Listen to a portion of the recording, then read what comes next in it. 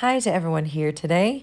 I'm going to be doing some simple flowers here with watercolor, so stick around and I'm thinking it's going to be a lot of fun. All right, I've got my watercolor paper here. I'm so glad you guys are here joining me because as I'm using my dagger brush, you can use whatever brush you have, I'm going to be talking a little bit about mental health, and May is Mental Health Awareness Month. And as a mental health therapist, it's just a perfect timing. So first of all, mixing up our paint, and I'm adding some green to the pink to desaturate it, make it a little bit less intense and bright, and then adding some water into the paint tray as well, just so that I can have a really nice light mix. So starting off with this, we're not really going to name the flower. Maybe it's kind of like a peony in the way that there's the fluffiness of these petals here. We have a couple main ones in the middle, and then we're just going to do some really quick C-curve shapes here on the sides and the front or the bottom. And we will have a middle that might look like a poppy. It might look like a peony. Some really fluffy lines here for the fluffiness of the top of the flower. But it doesn't have to be anything in particular, just making it light and airy and loose. And we'll do a couple other flowers too, as you saw in the preview. But I just want to start adding in that first layer, and now mixing up some yellow here, adding it a little bit of it to the pink. So now we've got this nice orangey, bright orangey color. So whenever I'm mixing paint, I'm just trying to figure out, how much water to pigment, how much water to paint am I needing. Right here, we're doing the buds and just doing some C-curve shapes, and then just kind of filling it out a little bit more towards the top. Some little curly petals on top that make it look fluffy, just like the other one. And then we'll do a second one of this as well. So with mental health being something that is my career, it's first and foremost in my life and in my day-to-day. I want to encourage you guys to think about things that you can do to create a better experience with your mental health. I'm going to mix up some sap green and just start adding in our stems very lightly, very loosely. I always like to talk about self-care, the things that you do that are healthy for you, that once you do them, it gives you a little bit of a relaxing break from the stresses in your life and actually rejuvenates you, it heals you. So there's things that we do that can be healing, that the end result makes us feel energized and ready to tackle the next day. But then there are things that we can do that actually drain our energy in the end. It's fun in the moment, but it ends up keeping us from thriving.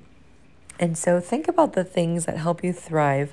For example, painting for me, as I'm doing these leaves here, these C-curve shapes, really long and thin towards the end. I'm just doing a C-curve shape on one side. And it's okay if you move your brush around, kind of scrubbing on that paper so that it's a little bit wonky. So then you do two of those little shapes and then you fill in the center. All right, so your mental health break, your rejuvenation could be in the form of exercise, could be watching a show, it could be enjoying a moderate serving of some type of treat that you really love. It could be spending conversation with someone, or it could be spending time alone. For me, I do love to paint, but what really makes me happy is painting outside and picking an object or a scene in nature and trying to emulate that with my brush strokes and just being out there in the sun and the wind and hearing the birds chirping. It really helps to make my my mental health vibrant. And another thing you could do is maybe you like to call someone that you haven't talked to in a while, or maybe you like to bake something that's really delicious for you. So find ways, spending time with animals, find ways that you can rejuvenate, whether it's time with others or time by yourself. So I have a more saturated version of the paint here. I've added a few colors to it, a little bit more paint, less water. So we're going to make that second layer for these flowers just to make our petals stand out a lot more. And I'm not filling in every single space. I want some of that first layer to show through. And so we're going to do a little bit more color here as well on the little curly bits, holding my brush very lightly, loosely. And we'll add in now some yellow to our previous color and a little bit of that pink shining through for a really nice dark color. That's a little dark for me, so let's remove a little bit of that. But I want to add a nice highlight there so that we're really showing off and showcasing those petals. So let's do the same type of thing here. I'm not being too particular or careful with this. I just want to add the brush strokes and not be too concerned with the end result. If you guys are enjoying this video, make sure to give it a like and hit that subscribe button as well as the notification bell so you know exactly when I am posting another video. We're just darkening up these leaves here. And if you want to take your watercolor journey one step further, go ahead and click the link in the description of this video for Patreon, where I teach watercolor and offer lots of cool bonus content. All right, so now I'm taking my liner brush. We're gonna start with a dark paint. You can do brown or you can do black.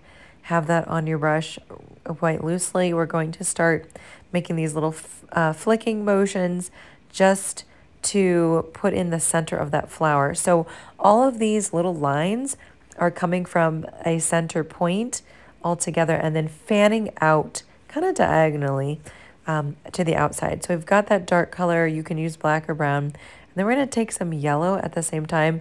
It's very concentrated, so it's going to show up. I just dipped my brush into that paint well. Didn't even mix it with water because we want it to be very dark. And just start making those little flick marks once again. And as you can see, the yellow doesn't show up quite as much or as detailed as the black. And that's just the nature of this color, which is so light. All right, our third layer here, I'm just adding on some really quick, loose, darker brush strokes than the first two layers. And just around the whole flower there, a little bit of the fluffiness on the top too. I'm leaving some brush strokes showing so that we can just have a nice loose look. And if you want to, you could change the color up. You could add some purple to that pink. I just chose to do a little bit darker of that pink. And then again, a little bit of those orange brush strokes here, really quick. Don't think too much about it. Just add those to your paper and move on. Now load your brush with some green and tap it to add some splatter. Thanks for watching, guys. We'll see you on the next video.